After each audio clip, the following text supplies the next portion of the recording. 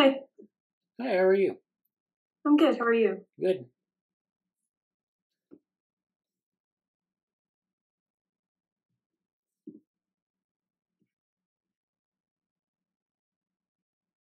We're probably waiting for Jesse and maybe for Morgan. Yes, Jesse said he would be here. All right. Morgan, I've not heard from. Yeah. So how are you doing? I'm okay. Good. Yeah, I haven't been spending as much time on this stuff as I'd like to. I mean, for the same reasons I've said before, like if I have to spend so much time on my computer for my job that it's hard to then go back to the computer when in my free time. Right. Yeah. What about you? Oh, we just got done with the active inference symposium, which was pretty good. So we had some videos from that, but the live streams were very good. They had a lot of different topics there. Cool. Yeah. Who's Jesse?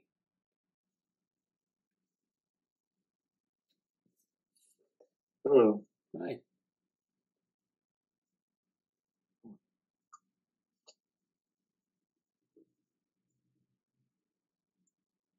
Do you have any general updates you want to share, Jesse?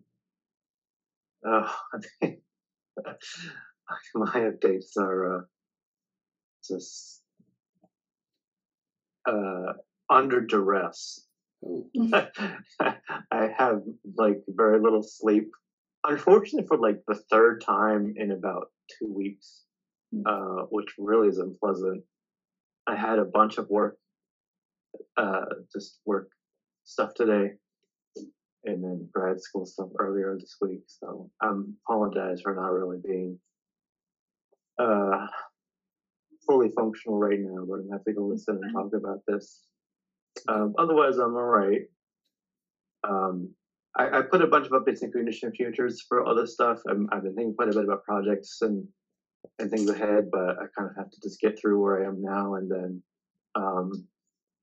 I'm curious to not restructure, but like, I don't know. There's a lot. I have ambitions for the coming year, and we can talk about them later. But that's it. It's been a busy week for me in other ways right now. But that's all. All right. Oh, I have to finish the thing. I'll send the email back to you, brother. I realize I didn't send the email, but it's ready. So, all right, thank you. Yeah. All right. I didn't hear anything from Morgan, but we can just get started. Yeah.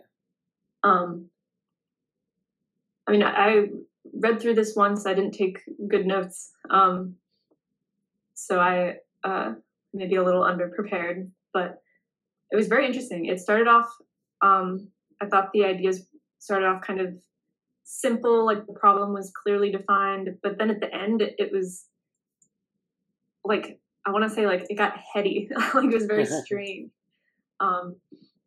So we'll get there. All right.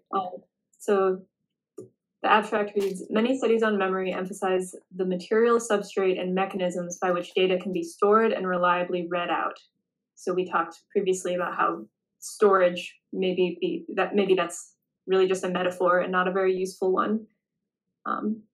Instead, here I focus on complementary aspects, the need for agents to dynamically reinterpret and modify memories to suit their ever-changing selves and environment. Using examples from developmental biology, evolution, and synthetic bioengineering, in addition to neuroscience, I propose that a perspective on memory as preserving salience, not fidelity, is applicable to many phenomena on scales from cells to societies. So memory preserves what's important and what's most salient, most like definitive of a situation, not necessarily what's true, not necessarily like high resolution, all the details. And then when you frame it in this first way of memory preserving what's salient, that introduces like a dynamics, because what's salient depends on the organism not just like the type of animal, but the organism at any different point in time. Continuous commitment to creative, adaptive confabulation from the molecular to the behavioral levels is the answer to the persistence paradox as it applies to individuals and whole lineages. I also speculate that a substrate-independent processual view of life and mind suggests that memories, as patterns in the excitable medium of cognitive systems, could be seen as active agents in the sense-making process. So that's part of the papers where I was like, this is a little crazy.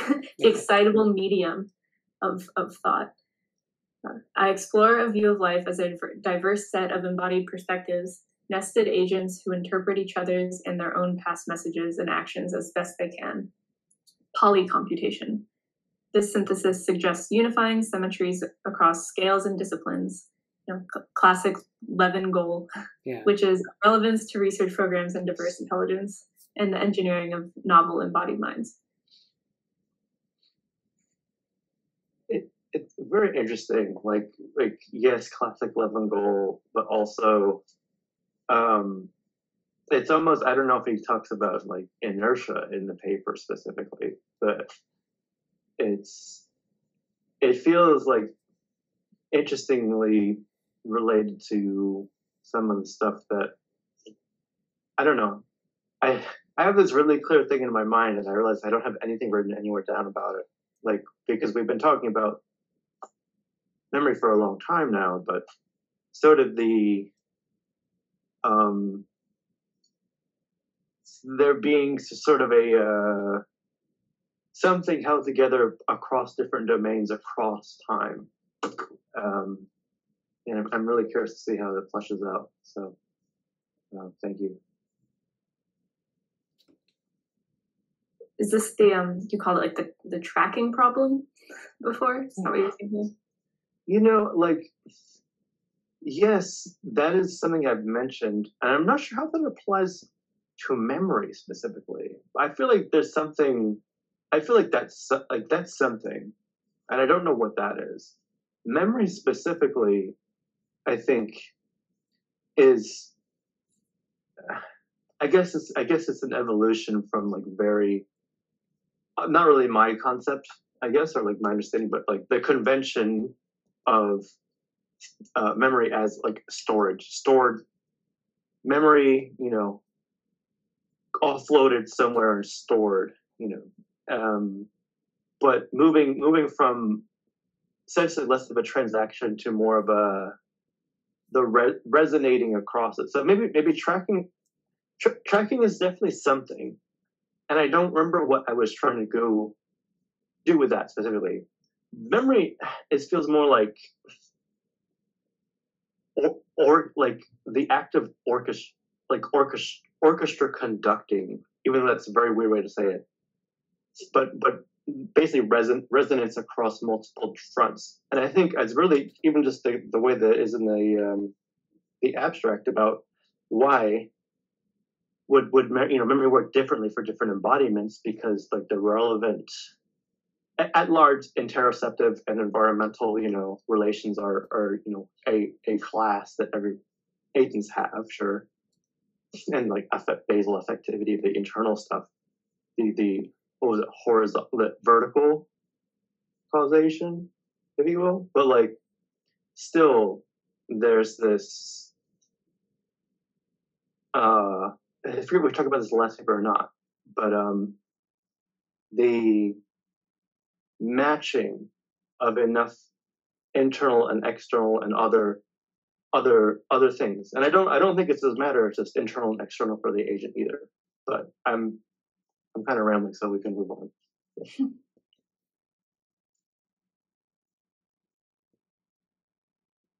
So he starts by introducing this puzzle of, it basically seems like a problem of identity. If a species fails to change, it fails to adapt and it will die. But if it does change, then it's no longer the same species. So how do you identify a continuity here? And then he says the solution to this problem has been process philosophy, which is a way of identifying the object as it's something fundamentally dynamic. So what we read, I think it was Weiner. Yeah, it was Norbert Weiner was talking about identity, maybe not using that word, and he says an organism is more like a flame than a stone. So that's the basic idea here. So I've been saying something like that is maybe a solution to that paradox. Part of what it means to be a successful organism is preparing for challenging external environments, but also dealing with changes of the internal parts. So, illness, stress. There are going to be changes in the environment and also changes in the milieu. Maybe, I know that's a technical term. And adapting to both of those is what makes a successful organism. So he's framing this question of exploring memory in terms of this fundamental dynamism.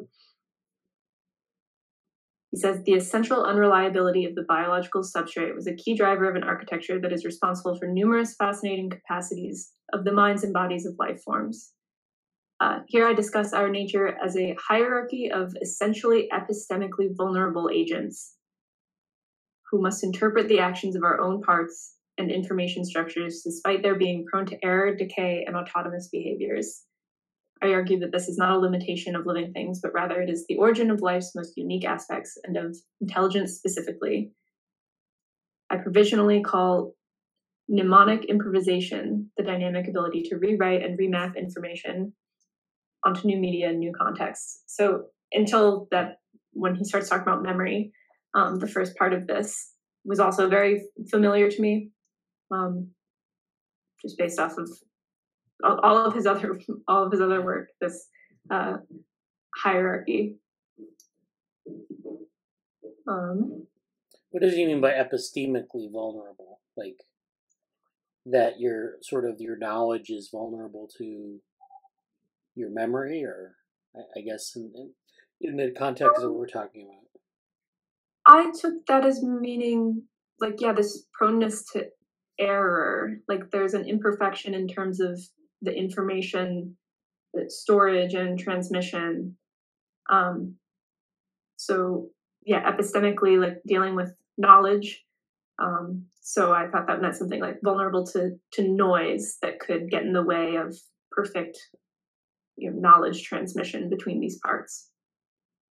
Yeah. I can look at the note too. Related to the concept of precariousness and to ideas on the relationship between the different kinds of disorder and death in living systems and the need for freedom from fixed interpretations of the past. Okay, so that's a little more sophisticated than I was thinking. I'm sorry, you barely asked a really interesting question, and I lost connection, basically. Oh, I didn't notice. The question was, what does epistemically vulnerable mean? So I clicked on this note. Related to precariousness, which I don't know if we read that Randall Beer paper, but he has a paper that's trying to model precariousness, if I remember correctly. So basically imperfection in information storage and transmission, but that imperfection is a feature, not a bug. There's a need for freedom from fixed interpretations of the past. Yeah, it makes a lot of sense to me, but I definitely want to check out the Randall Beer paper too, because I think that's also like a key. I mean, we've obviously talked about DNA replication and change and mutation, all this stuff, but there's a sort of I think, I'm sure he gets into that more in the paper, but the difference between basically biological memory, biological activity is basically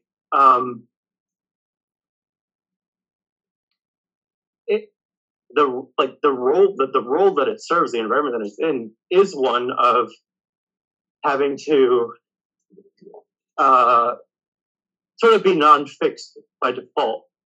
And I know last paper we kind of talked about, we're putting all these stuff back together again, and you could, have burn damage and blow it up and put it back together in very extreme cases.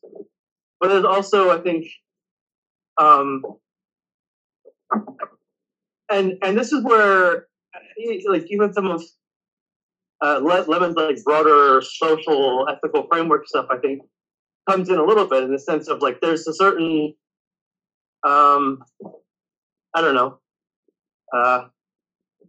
fluidity that's required, and I am curious to hear more or find out more, like how it is seen, yes, as a feature and not a flaw of it, which I think maybe is open to, like, eye of the beholder a little bit, what we would call flaw, or like maybe a word I would use maybe is perhaps like cost of entry for being biological to some extent.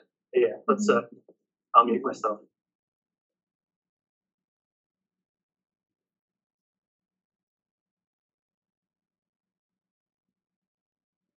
Yeah, I think that the key idea is there will always be something to adapt to, and maybe there's like a next level of you can't predict the perturbations, or like you can't predict what you will have to be able to adapt to.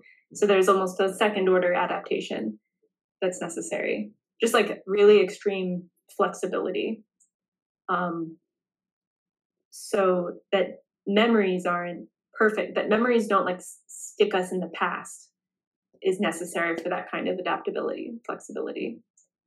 But nevertheless, memories serve as a kind of cognitive glue. So they're obviously foundational to the continuity of the organism, but they have to be so in a way that doesn't trap the organism in the past. He talks about caterpillar to butterfly. We talked about that paper. So he says elsewhere he focuses on this puzzle of, how does the physical memory work there? If there's like no difference, there's no continuity between the body of the caterpillar and that of the butterfly. Well, there is, but there's like a really, dramatic dissolution of the structure of the body. So how do memories persist? But he brings up another point here, which is memories persist, and what is remembered somehow is interpretable and relevant to the butterfly body, even if it was made in the caterpillar body. So it's a different kind of puzzle than just, the matter changed so much. How did it? Oh, Jesse, go again. Yeah.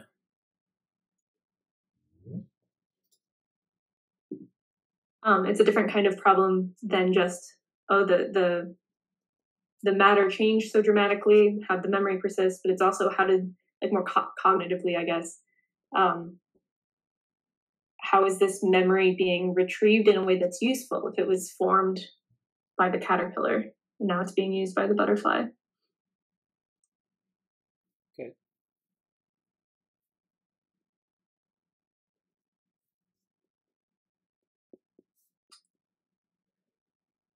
Lots of citations. I appreciated that this paper, I guess like many of his, was about half notes and references and about half paper. Yeah.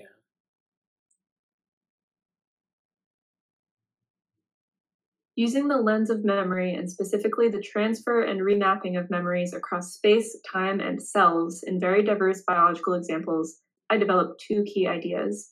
First, that evolution makes problem-solving agents, not solutions. So organisms have this like high level of flexibility, and that's what is preserved through evolution, not any particular solution.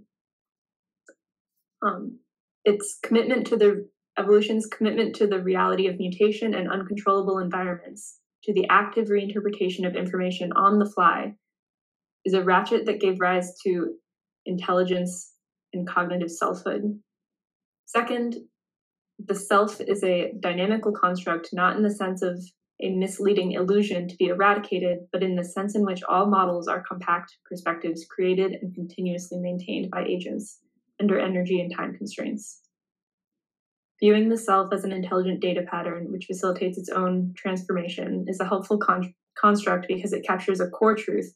While the details of minds and bodies change, thought forms, salient cores abstracted from experiences, remain and survive because they move across architectures that are able to interpret them in new ways for sense-making as a gestalt, rather than committing to their details. So what is remembered is this thought form, a particular abstraction of an experience that is somehow interpretable by both the caterpillar and the butterfly.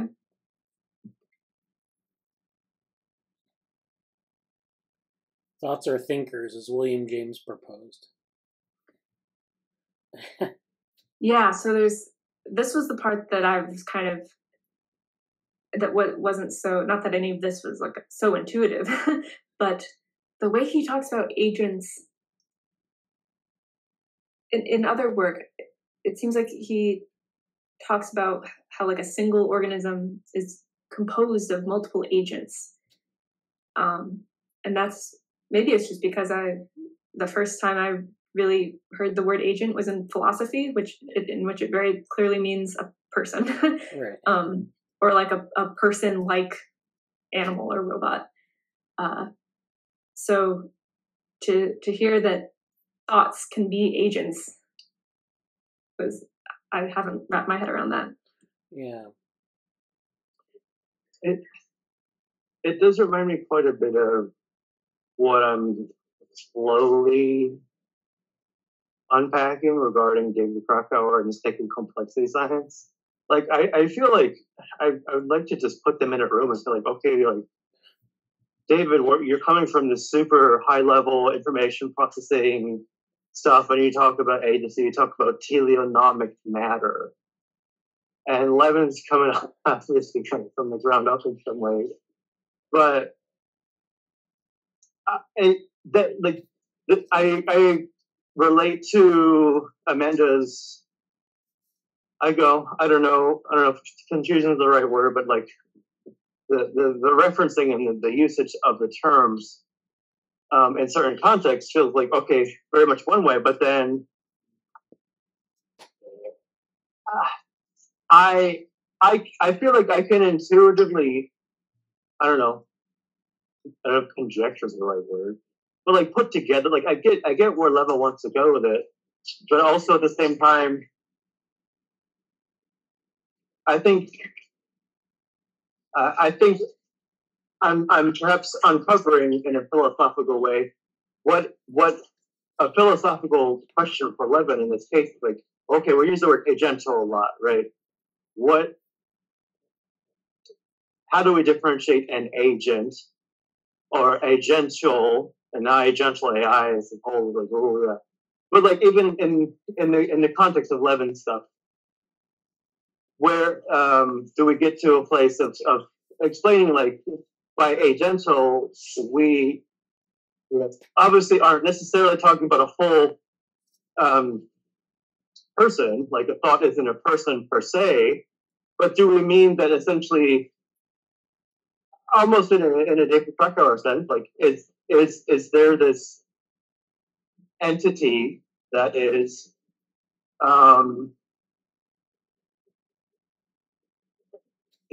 exuding teleological or at least inertial influence? And like it's like is it like I think the intriguing thing to me from what I was talking about, like yeah, it's almost like the cognitive glue of the memory stuff is not sorry is not like is not of the nature of it has you could say it has its own agenda of, let's say, maintaining itself or at least adapting into different situations to preserve itself. Mm-hmm. But you know, are we saying then that all memories seek to like survive? Like, is it a memory? Is it survival? Is this like we get into like selfish gene, immortal gene territory about like, well, they want to live, you know, they want to, you know, act this way, or what, you know, like what is the agential? I don't know. Anyway, we can move on. I'm sorry, I probably shouldn't be talking as much to like walking around, but yeah. Yeah. Well, so in contrast with the selfish gene idea, it seems like here the sub agents, like there's a hierarchy for Levin, and the sub agents are acting, yes, like in service of themselves in a sense, like that's what it means for them to be an agent in a sense, but they're also acting in service of the top organism, the agent at the top of the hierarchy. So here, with talking about thoughts as thinkers, he says certain kinds of information structures actively facilitate their transformation and remapping in ever-changing, cognitively excitable media. And so I think we would add, like, in service of the organism who's navigating the environment. Like the goals of the organism as a whole and the actions of the organisms as a whole, like play a role in guiding these structures. So it's not like they can completely go awry. And that's part of why I think it's a little odd to call them agents, because they don't have full agency, maybe. Right. I mean, this does lead us to kind of a theory of memetics, where we have, you know, maybe like memories that are sort of all competing for salience. Like, you know, we lose memories all the time. We have stronger memories than others. On the other hand, he's suggesting that you have, and because you know this from kind of studying memory, that, you know, there are things that go together. So you can remember bits of a scene or pieces of an event, and they all have to sort of persist together. And I don't know, maybe that's something that needs more sort of a mechanism here, because it's, you know, you could have both cases where you have sort of memories competing with one another and then memories cooperating with one another to stay in this, give the organism this big picture. I don't know if he gets into that later, that kind of thing. I mean, confabulation, confabulation would be an example of where you'd have memories competing and out-competing each other, sometimes maladaptively. Right, so the present state of the organism determines what the past looks like to the organism. So he says confabulation is a kind of cognitive plasticity that emphasizes the present and the future and the gestalt over the literal past. It occurs when a mind actively modifies and fits its belief to a current context, altering and reinterpreting memory data as needed to preserve various psychological elements in the story that it tells to others and to itself. And that's not, so like the examples that he gives, confabulation basically means like the patient that confabulates the reason why they laughed is wrong. But this dynamic aspect of the mind, he's saying, is like, it's not always wrong. It can go wrong, but this confabulation is pretty central to how memories work. Yeah, so he talks about split brain patients who, again, just kind of, they are wrong in their confabulation. And he says that, this feature softens our connection to the ground truth of what actually happened in our history. but I forget where he starts saying this, that allows for this higher like adaptivity that is necessary for a successful organism.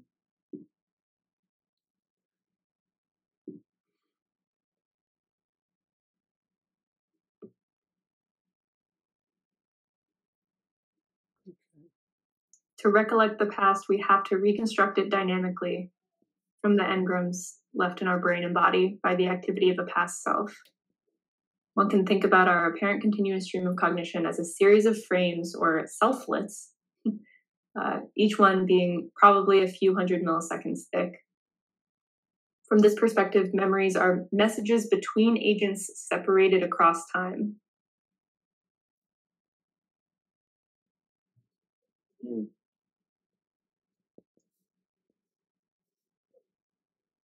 The task of finding, go ahead. You know, I've been sitting, I'm trying to construct a coherent comment that basically exploring what the people is trying to get at here, because I've been trying to use this word like across time, or like almost atemporal sounds way too strong of a word, but like something that mitigates time and associated like temporal perceptions in a contingent way, and for like, I know we all, I don't think I didn't make this point here to us, but further situating this whole discussion like relative to, like I put in chat, like they said, softens the connection to the ground truth. And I think a lot of like the biological stuff and a lot of a lot of philosophical work, and I guess I'm implicitly referencing my mind as a blank work, and how we talk about the mind and all the like mechanical stuff and the machine and the database and the computer. Like situating all of this relative to like the inherent process of what's going on is different. It's not as clear cut as we have talked about it or prefer. It's easier to grasp when it's so clear cut. We're kind of getting into the more symbiotic nature of the internal state and the contingent. Like when I hear cognitive blue, I think cognitive blue, but also almost like I don't think glial cell is good, but sort of this sort of fluid connectivity that reshapes itself across different, I guess we're calling it now selflets. I'm curious to hear more about what that entails. Yeah, and it seems like there are better and worse ways of being fluid in this way. So he says that the task of finding optimal meanings for memory traces is an exercise in intelligence and satisfaction of epistemic hunger, squeezing stimuli, whether from the environment or from one's past self, for actionable wisdom about what to do in novel scenarios. So that's just another like dimension of variation between individuals. Maybe it's a type of skill. I mean, this act of finding the optimal meanings for memory traces, that's obviously very abstract. So maybe one can be skilled in a certain kind of, when the memories are of certain objects, and maybe less skilled when they're of other objects. But it's so there could be multiple dimensions of variation here. But I thought this was interesting, that this is a type of intelligence. It's like remembering as a skill, and not just like, oh, how many digits of pi can you remember, but like how there's a skill in the confabulation. It's so interesting to think about that in terms of, say, like the super memory people. I forget what they're called. People who like never forget anything, or like they like, oh, they'll like just start associating. Okay, on this day I had this and this and this and this, but it's always, even then you notice like it's sort of a conglomerate as opposed to just an individual slice abstracted out. But I mean, another point I wanted to make though along the line, which maybe tangent to that, is what's interesting to me is that this, at least this is like personal, feelings about things, let's say, but what individual humans remember is not uniform. What is say like the aspects of reality or interaction with other people or with the world are not uniformly weighted across. I would say these people, and you go into like there's a I guess I'll use this from the theory in a pseudoscientific field, but like psychological lopsidedness, which is basically all about this. Like we, where I'm going with this is basically individual human beings may have very different weights for some of the information processing they do. And I wouldn't be surprised if that's connected to memory itself, like memory as in the I don't want to use words like affordance. I'm trying to find right words, but like the means that shape the connective like tendrils or pathways of that which the ground truth of reality is connected to. So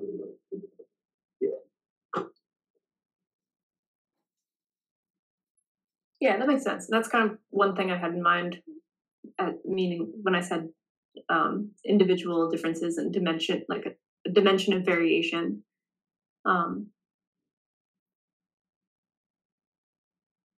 Yeah, so here's a little, I didn't find this figure very helpful at all, but when he's explaining selflets, basically just imagine a person's timeline, but represented in space, and chop it up, and you can call each one a selflet.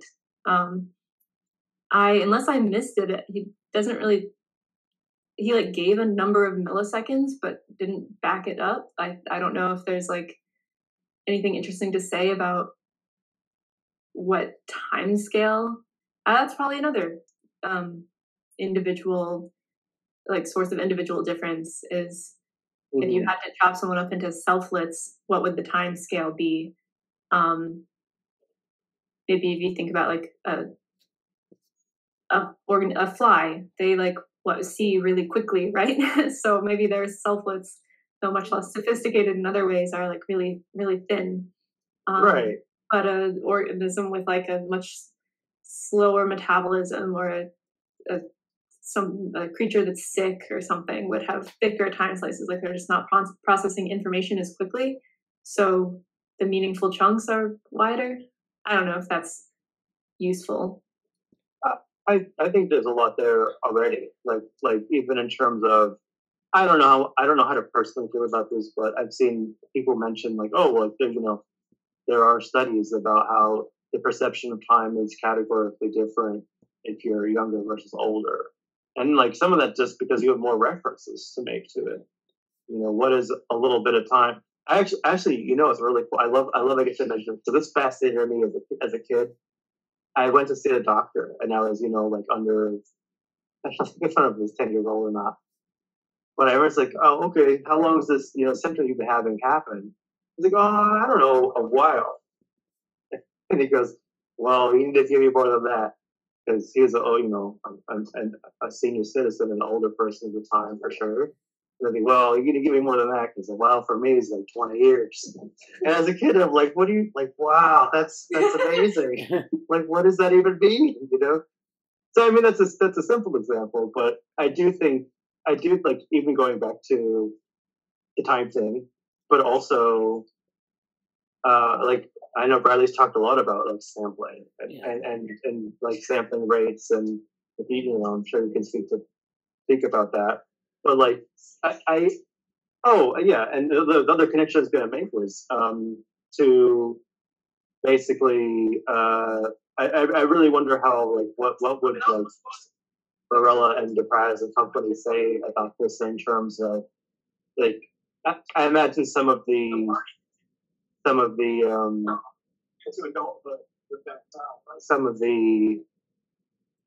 like what individuates or what segments some of the selfless is probably about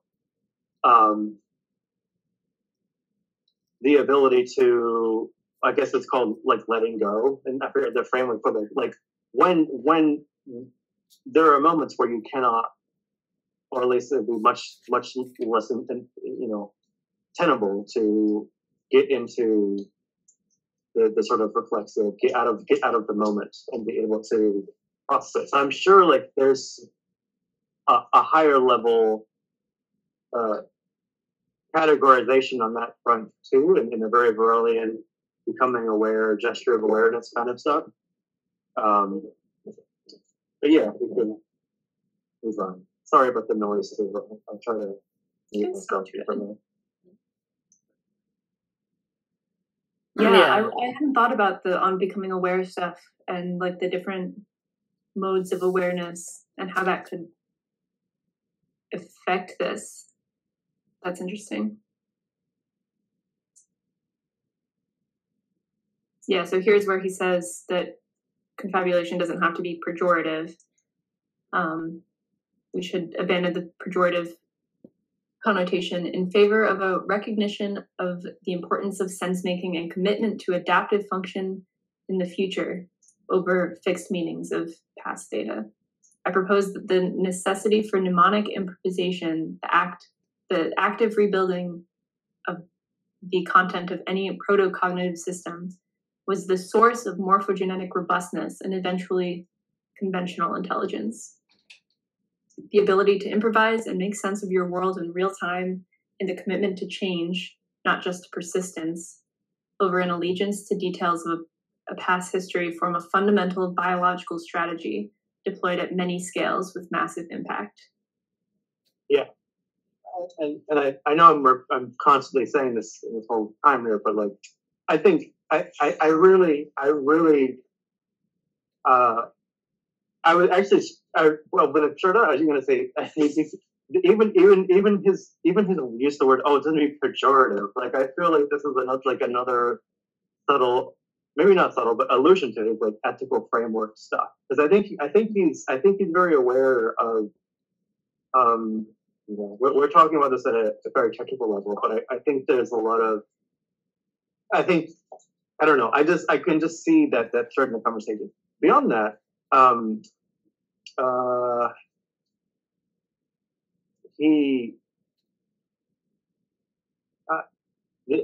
thing I'm very often repeating right now is just really further I think offering kind of a humility, if you will, because we as a fairly put together, I guess, if things are like evolved or whatever we want to say, at our even just at our relative stage of evolutionary development in various agential components of this, whatever, like what is for now, like we have this, I would even say, I don't know if privilege is the right word or illusion, but like we have this sense of, oh, we can choose to get in our heads and go back and try and thinking about a memory of the 10x.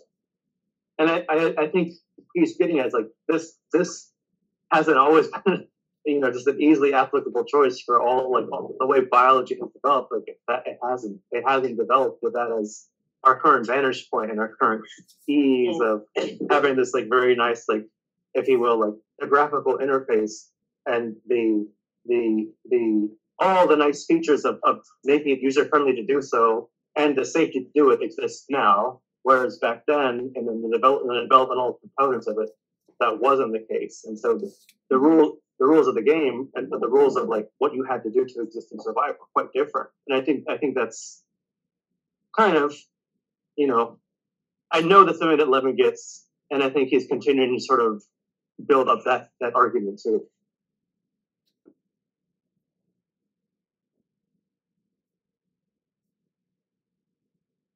Yeah, right. We didn't, organisms didn't always have the capacity to ruminate. It's like it's a privilege to be able to mull over the past, in a sense. And then I love this quote: "No man ever steps in the same river twice, for it's not the same river and he's not the same man." So I guess one way of saying that, one way to explain how confabulation doesn't have to be pejorative, and one point in favor of not remembering details perfectly, that not being the goal of memory, could be that if you are like stuck in your memories and you see the river that you've seen before and you have high expectation, I do wonder how this, as a side note, how this can be mashed up with predictive processing stuff and what they say about memory. But if you're predicting what you've seen before in the river, you miss novelty. You might miss things that are different about the river, and you also might miss things that are different about your own perception. So yeah, I do wonder how, like, talking about prediction and expectation comes in here. Yeah. Well, yeah, there are a lot of criticisms of predictive processing. I mean, not necessarily from this perspective, but yeah, we should go over that, like some of those criticisms at some point, especially with respect to memory, or at least learning. Right. It seems in many cases, like Levin's basically saying, in many cases it would be maladaptive to have strong predictions about something based off of memories of particular details. I guess not. Right. It depends on the content of the prediction. I also, well, go ahead. After you're done, I have a comment. That just seems like one way of being stuck in the past. That's all I was going to say. What I'm about to say, I think, feels like therapeutic advice almost, and I say that with some irony, but also some, I don't know, relevance perhaps. But like, I think it would also be extremely resource intensive to essentially, like, are you gonna kind of like in the JPEG way, like, are you gonna do low quality, high quality? Are you gonna go all the way to a PNG file? Are you gonna do something a bitmap? Are you gonna go like really high level fidelity or not? And like, I think, like that's like, like there are reasons why we don't, like, me as a person of a certain pigmentation doesn't just spontaneously, in the middle of winter where we are now, like the body isn't expending stuff it doesn't need to do because it's hard. Like living's hard, and I think that's something that's sometimes easy to overlook. But like the actual energetics of it, and not just that, but like the cognitive to pristinely preserve a specific thing. It's like that in like a river, it'd be like trying to make like the watchtower in a river that will eventually get worn down, And I think there's something to that, like not just, oh, it's hard to carry the past, you gotta let it go. Like I think there's like also just a,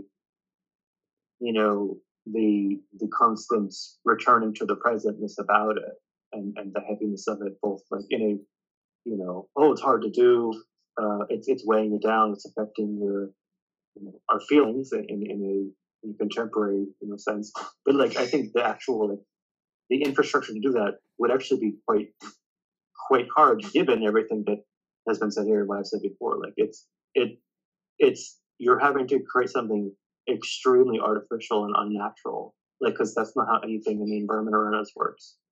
The things persist, but like to try to maintain a certain cognitive, like, snapshot of it, I think is like really much more radically different than I think it might be sort of what's easy for us to grasp now. There'll be a lot of just distance between the two things. So yeah, we can go back to. So here seems to be what I already talked about. The caterpillar looks very different than the butterfly. So if you're talking about what gets remembered, it has to be at this certain level of abstraction, but it also has to be flexible in this way that he described when he said, when he quoted James as saying, thoughts are thinkers, the memory has to adapt. The memory itself has to maybe change through the metamorphosis. The right stuff has to stay constant, and the rest has to change. Brings up planaria.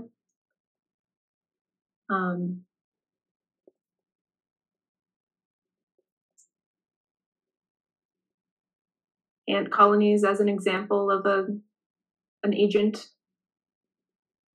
So there are a lot of different substrates, a lot of different things that can count as agents that need to remember. But he's trying to capture what all these different types of memory would need to have in common. And they're continuous and dynamic in this way. The right things have to be robust. The right things have to be flexible. It's not about finding a way to lock a memory in place and maintain its details against noise and perturbations, but rather it is about being able to remap, adapt, and improvise to extract the salience of memories into new contexts. Ubiquitous confabulation, and not just these stark examples seen in split-brain patients whose language center concocts a story about why their left hand was moving in surprising ways, is the central invariant across numerous phenomena in evolutionary biology, developmental biology, and neurobiology. Could you go back up to the? Yeah, go ahead. Could you go back up to the part you were just talking about? Is the number 20 footnote 27 did by some buffering mechanism. So yeah, it's I don't know. That's interesting. Another thing I noticed in the paper, he talks about von Forester a couple times. Yeah. Yeah, I saw that too. As well. Like that. Von Forester emphasizes the symmetry between foresight, hindsight, and insight. The key is not the passage of time, but rather the need to make some sense of the future and the past equally. Memories are an answer to what it's like to be the past me. What is that citation? He has 82. What is that? Oh. That could be a good thing to add to the list. I don't know if you can get a handle. It's like from 1969, so maybe. Oh wow. Well, he wasn't around after the mid 70s that much. But that's interesting. I didn't know he did memory research. But yeah, maybe we can get that at some point. But yeah, I think that's interesting that so this is a great. I think we're almost out of time, aren't we? Yeah, we can finish. Well, next week is Thanksgiving, so the following week. Yeah. So some of these figures are really nice, like. The self-flits one wasn't really necessary. Yes, his bow tie talk. So he starts to kind of get into the details of what this condensation of memory would look like. Okay. Oh, that's cool. All right, here we go. Okay, that's it. Okay, so there's a hub, some hub in a network that kind of controls. So biomechanical network is tension controlling the bioelectrical circuit. There's some potential controlling or gating things. And then gene regulatory network, you have some second messenger hub gene or protein. So I guess what he's saying is that there's the structure of networks that where you have some critical node that kind of acts to sort of bring all this together, or ensures the compression of signals. Yeah, that's interesting. Well, I mean, that's something we kind of know from like information processing, that there are certain nodes in connectomes, or in like metabolic networks, or in gene expression networks, or I guess biomechanical networks, or social networks that have this sort of this critical nature. In other words, if you knock them out, you destroy the network, or it fundamentally changes its configuration and what it does. So that's interesting. He's bringing this together here. Right. So the interesting question will be, how do these hubs allow this flexibility? Because it's not just a one-time compression, because then your memory would be there. The question is, does it know what to compress, Right. and how is it flexible in this way? So next time. Yeah, and then of course it's like it doesn't know that, but it's just the configuration of the network that leads to that sort of cooperativity, where you have things that are kind of dependencies, and they're all kind of brought together in a way that's coherent, I guess. Oh, hi, Morgan. Hello. Hey. Sorry, I got in late. I've been just listening along. Yeah, no problem. We'll finish 2 weeks from now. Yeah. Understood. All right. Well, happy Thanksgiving. Yeah. Happy Thanksgiving. Talk to you soon. Take. Talk to you.